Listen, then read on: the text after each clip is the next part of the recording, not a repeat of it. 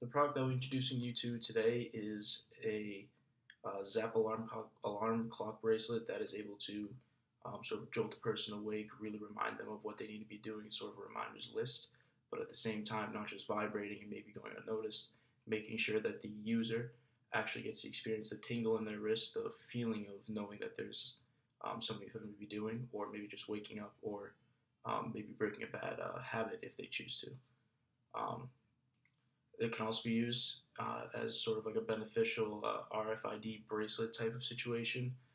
Each person, it could be like an Apple Watch, not necessarily the same thing with the screen and everything, but maybe plug into your computer. You could have it being identifying to you. You could have your credit cards in without you having to type them in yourself. It can be done through your computer and just store the information on your wrist. And huge benefit to that is just the way that like Mr. or Professor Rubin has said in class before, the fact that RFID technology is really taking off in the industry these days. And so for a company like Amazon that's supposed to be developing these grocery stores that supposedly have the RFID where it scans all your items as you walk out of the grocery store. A huge benefit to that could just be the RFID bracelet, where if you're in that very grocery store, you'll know where certain things are. It can buzz you if there's a product in the aisle that you're in that you may have walked past and didn't see, but you have it on your shopping list. Be very beneficial just in terms of just reminding everyone, just making sure that everyone stays on top of what they need to do.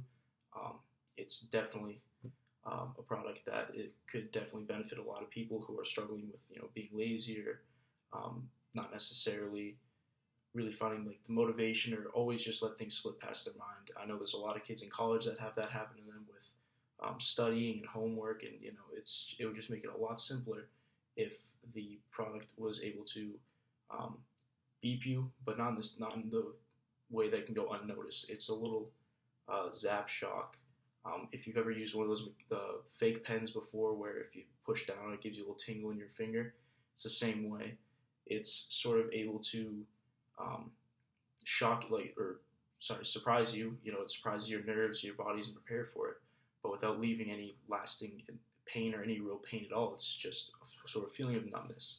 It's very similar to how smelling salts or ammonia inhalants are used on athletes, especially in the professional world, where if they're knocked unconscious, like in boxing, um, the doctor or whoever is there to take care of the athletes in the sport waves it over their nose to sort of jolt them awake and surprise their nerves. They aren't ready for it, and so it's a similar idea in the bracelet.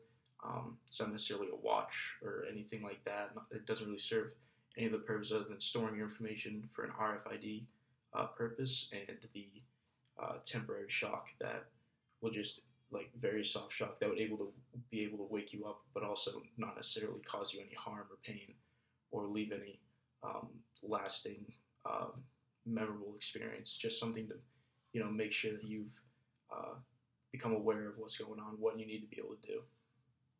Thank you for listening.